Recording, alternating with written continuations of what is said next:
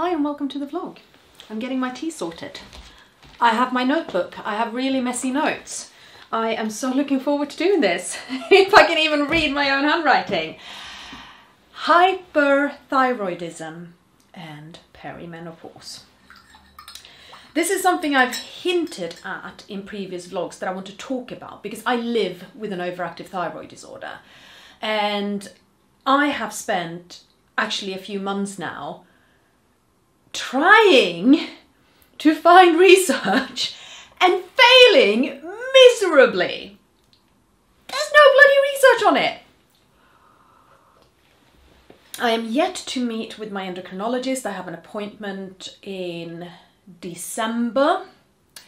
I did rush in to have blood tests done fairly recently, so I know that currently my thyroid levels are perfectly normal. And I'm going to get into why I rushed to do that. But basically, information about an overactive thyroid and perimenopause and treatment of perimenopause when also living with an overactive thyroid. It's oh God, it's so hard to find. Now, I think there are good reasons why there is so little information out there. First of all, thyroid disease is significantly more common in women than in men. So, you know, if I may put on my feminist hat for a moment, we know that there's going to be less research on any condition that is more common in women than in men. It's just how it works. Oh my God, it's annoying.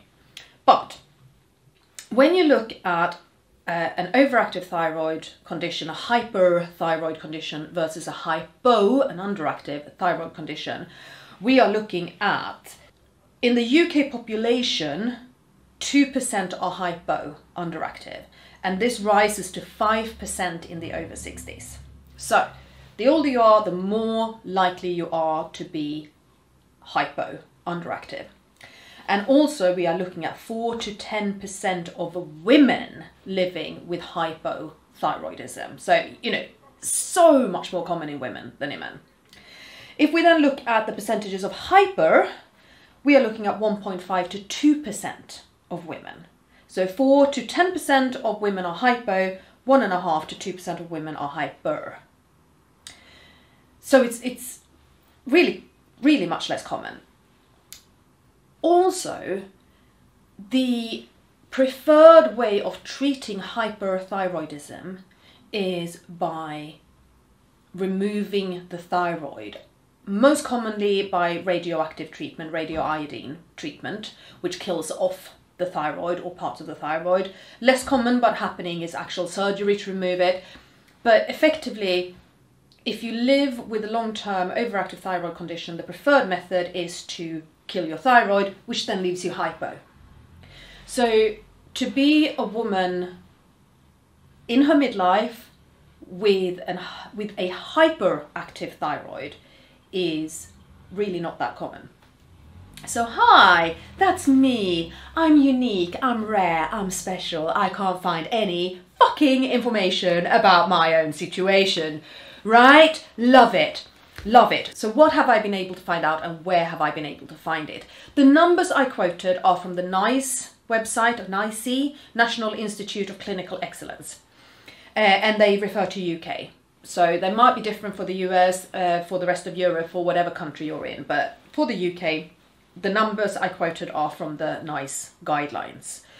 I had then stumbled over some information in a podcast episode, and it was literally 10 seconds of an hour-long podcast episode. 10 seconds were about an overactive thyroid, and I was like, oh my God! That was the first time I found anything. Then I found, actually through the British Thyroid Foundation's website, I found a webinar on menopause there with a little bit of information. But it's so scant, it's so little, because they spent 90% of that webinar talking about hypothyroidism and then 10% about hyper, if even that. If we're looking at perimenopause, the recommended treatment for perimenopause in this country is hormone replacement therapy, HRT.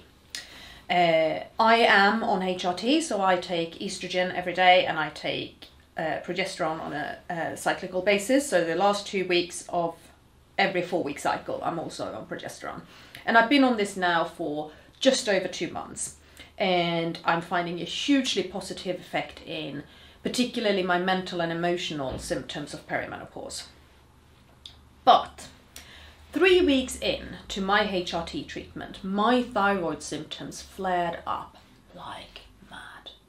And it was only over a few days, but for a few days I had palpitations, I had dizzy spells, my thyroid enlarged so I could see it from the outside, which I usually can't. I had tremors, my anxiety skyrocketed, obviously, because I thought, oh my God, I've started HRT and now it's affecting my thyroid and I can't have this treatment that is clearly helping me on what's going on with my thyroid, and am I about to die? Not dramatic at all. And so I called up my endocrinologist clinic. My endocrine doctor was on annual leave, but one of her colleagues spoke to me and said, right, we're getting you straight in, come here, we'll do the blood tests here. And we're going to test your thyroid function, your thyroid stimulating hormone, we're going to check your liver function, your kidney function, your blood count, we're going to test for diabetes. He even wanted to test me for celiac, but I think I've done like 7 celiac tests now in my life and they all come up negative, so I was like, don't waste my blood on that. But he did all of these other things, called me 2 days later and went, everything's normal. I was like, why am I having all these symptoms? And he's like, I don't know, but give it a little bit of time. Just wait it out and see if it helps. And my symptoms calmed down very quickly. And maybe a large part of my symptoms calming down was the fact that I now knew that my thyroid levels were fine. I mean, I was still going, why the fuck am I having all these symptoms? But at least I knew I wasn't at immediate risk of a thyroid storm, which is always nice. And since then, my thyroid has calmed down. I feel euthyroid, which means that my thyroid is balanced and my hormones are where they need to be. And my blood tests have obviously confirmed that I am euthyroid. So I can stop panicking about that for now. When I spoke to my GP about it, she said, give it time, and I'm not surprised that you had a little hiccup.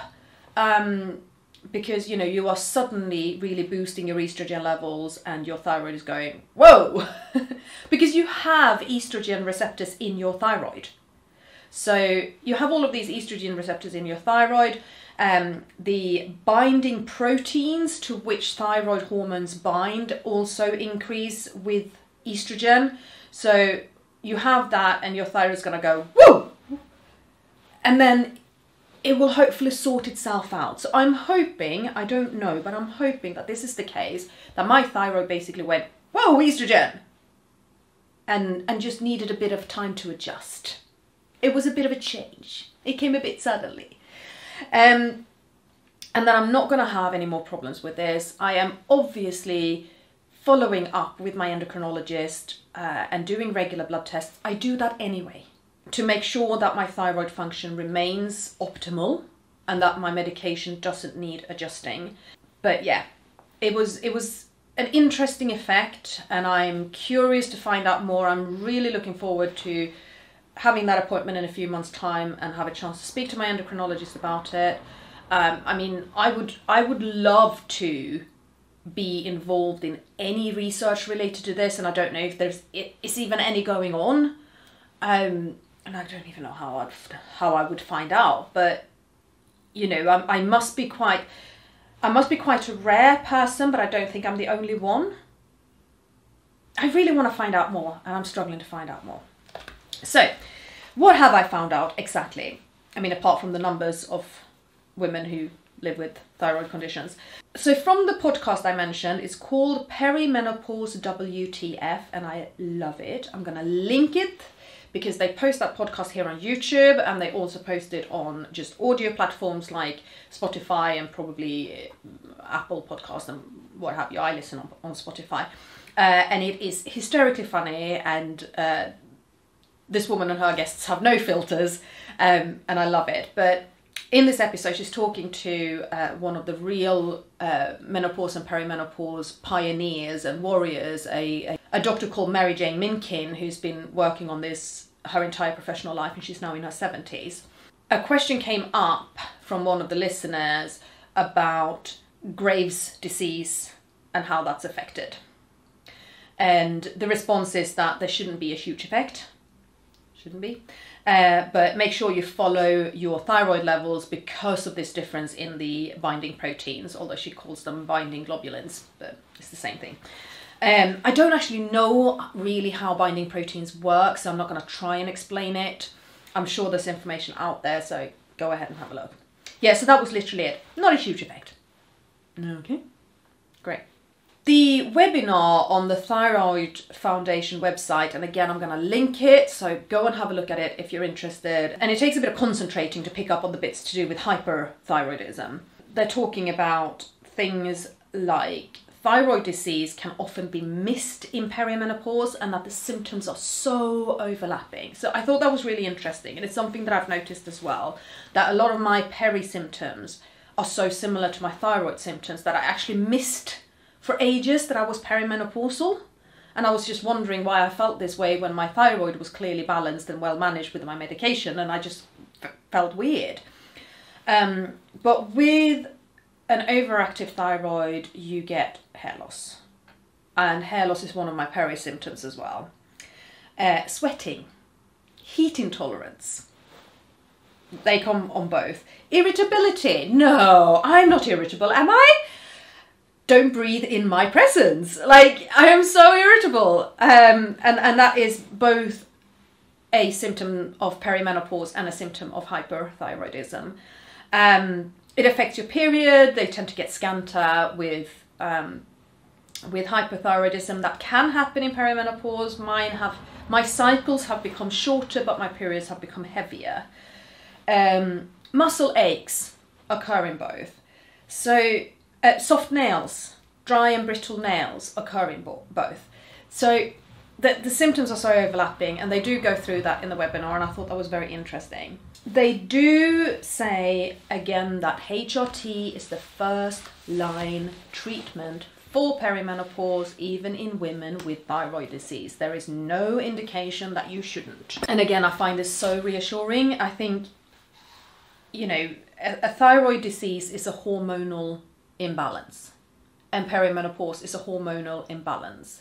And to me, it is super important that I treat and manage both of these hormonal imbalances. Now, they are talking about the binding proteins in this webinar, but only in conjunction with being hypo. But basically, if you live with an underactive thyroid and you medicate with levothyroxine, which is the standard treatment for that, going on HRT means you may need to adjust your treatment dosage. And I'm guessing wildly here, but it would make sense that it works the other way around, that because the binding proteins that the thyroid hormones bind to will increase with estrogen, it makes sense to keep a really close eye on an overactive thyroid as well and adjust dosage as required. Was there anything else? Yes, there were a couple of things that came up. So Graves' disease was asked in this webinar as well. And again, it was just so little information in the answer. Mostly that it's not clear cut. But it was somebody who asked about developing Graves' disease at the same time as perimenopause. Now, I've lived with my disease for, oh, crumbs, how long? Elin is 10, and I had my third recurrence just after Elin was born. I had my second recurrence a couple of years before Elin was born. So that would be 12 years ago, and I had my first instance when I still lived in Lewisham. Crikey. 15, 16 years I've lived with this. So that would take it down to me being 30, first time I got it. Feels like I would have been younger, but like I didn't get an overactive thyroid in my midlife. I got it when I was in my prime. I feel more in my prime now than I did then, but okay. But developing Graves' disease in your midlife. And what she answered in that is that they do know that there are changes in how Graves' disease... No, let me backtrack. Now, my diagnosis is not Graves' disease. My diagnosis is recurring thyrotoxicosis. Graves' disease is the most common diagnosis of an overactive thyroid, but that is apparently not what I have. Go figure.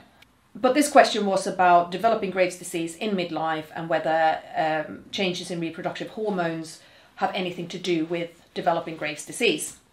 And 80% of developing Graves' disease is genetic, has a genetic component. However, they do know that there are changes to how Graves' disease behaves related to reproductive hormones. So it very often improves in pregnancy and it very often flares up postpartum. So when I say I had my third recurrence after Elin's birth, I had a massive flare-up postpartum with Elin. And then I kept medicating through my pregnancy with Alice because they didn't dare take me off it. But the correlation between them is not clear-cut. It, again, if I look at me having this hiccup of my thyroid symptoms 3 weeks into my HRT treatment, you know, I can see that, again, you know, yeah, maybe there is a correlation between reproductive hormones and thyroid levels and that they interact in some way. But exactly how they interact, I couldn't say. I'm a medical expert and I'm just talking about how I felt. And clearly, my hormone levels didn't change. So, In that webinar, they're also talking about supplements like iodine and soy. I think that's quite interesting because not everybody wants to go on HRT, hormone replacement therapy. Not everybody can go on hormone replacement therapy. And actually, I mean, even though it is the first line recommended treatment, only 14% of women, 14, go on HRT treatment at the moment. And even with that, there's a shortage of hormones. You know, we are a minority, we women who choose to use hormone replacement therapy. And a lot of women are looking for more alternative options. And soy is a very common one. It's often spoken about as an option. And I think, you know, if you do not have thyroid disease, then I think soy is definitely something you can try. But personally, and again, this is anecdotal, but personally, I believe that soy has an impact on my thyroid. And I believe this because I went through a period in my life when I used a lot of soy products. I was trying to work out why I had such bad digestion and food issues, and I thought I had a lot of food intolerances. And I tried to cut out practically everything out of my diet in order to improve how I was feeling. And this was a long time ago, so soy was really the only non-dairy alternative available. So I had so much soy in my diet, soy milk, soy cheese, soy yogurt, soy this, soy that. And I was still reacting to things, and so I stopped all the soy as well. I cut that out of my diet as well. And that was my second recurrence of my thyroid. It exploded a week after I stopped taking soy products, and it just went and so I believe that me ingesting that amount of soy products was keeping my thyroid levels down, and therefore I personally will not use soy supplementation to treat my perimenopause symptoms because I am worried that it will have a massive impact on my thyroid. Again, there is no science behind this. It is anecdotal and it's personal, okay? So don't quote, by all means quote me on it, but you know, I'm not an endocrinologist. I'm not the medical expert here. So if you have questions about soy and you have a thyroid disorder, speak to your endocrinologist, pretty please. I mentioned that the most common treatment for an overactive thyroid is to kill the thyroid off or remove it. And I haven't had that done. And it's something that eventually I may have to. This is an occasion where I absolutely love and adore my endocrinologist because I really do feel that she provides individualized care.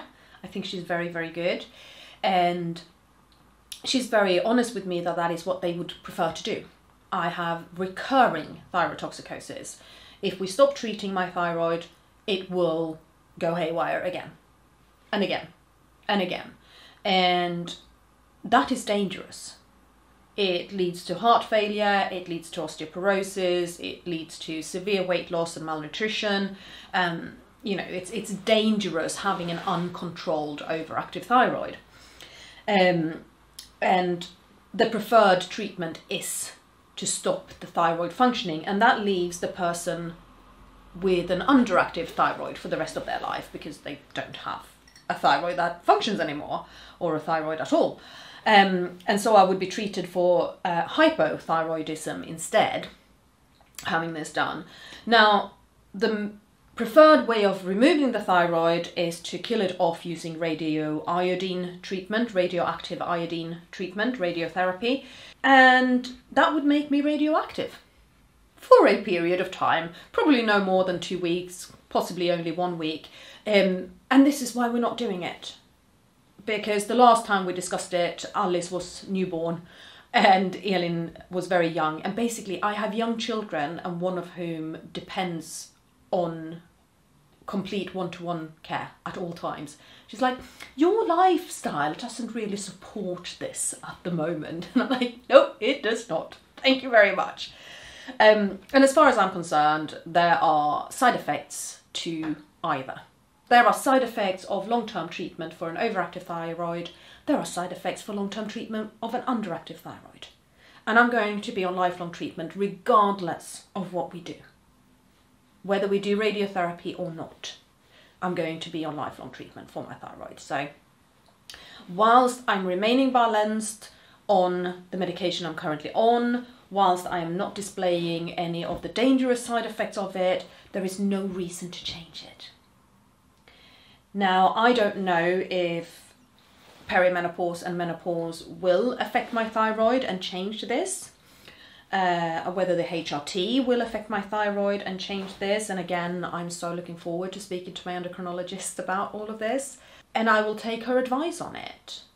And if she says, you know what, it's really pointing towards radiotherapy is your best option, then of course I will do it. And I think particularly now, yeah, my ex-husband probably will not love the idea of me not being able to have the kids at all for 2 weeks. I love it. No, I don't love it, but like, it can be done.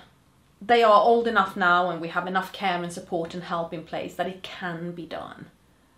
And so I'm not adverse to it, but I also kind of feel why fix what ain't broke? Or why change the way you're fixing what's broke? I don't know. Do you know?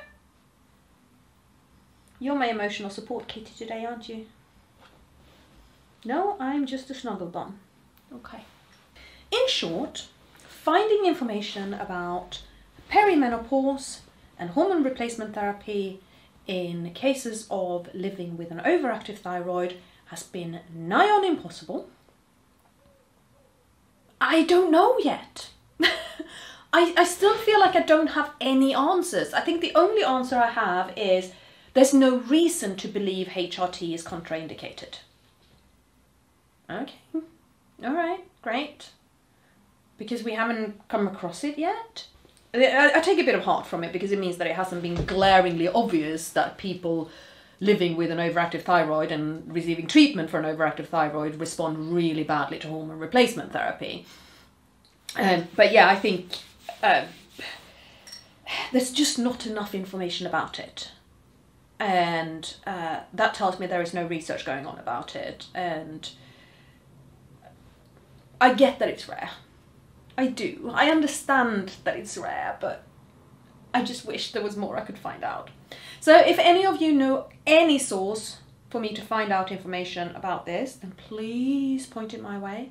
If any of you yourself is living with an overactive thyroid and going through perimenopause, or think you may be going through perimenopause and you have found this to be kind of helpful to hear that somebody else is in the same place, then say hi and let me know how you're getting on. And in general, if you are treating or not treating perimenopause and just want to share how you're feeling or what you're experiencing or what you've learned along the way, again, please go ahead and do so. And thank you so much for watching my vlog and following along with my ramblings. I really appreciate it so much. Have a beautiful day. See you soon. Bye.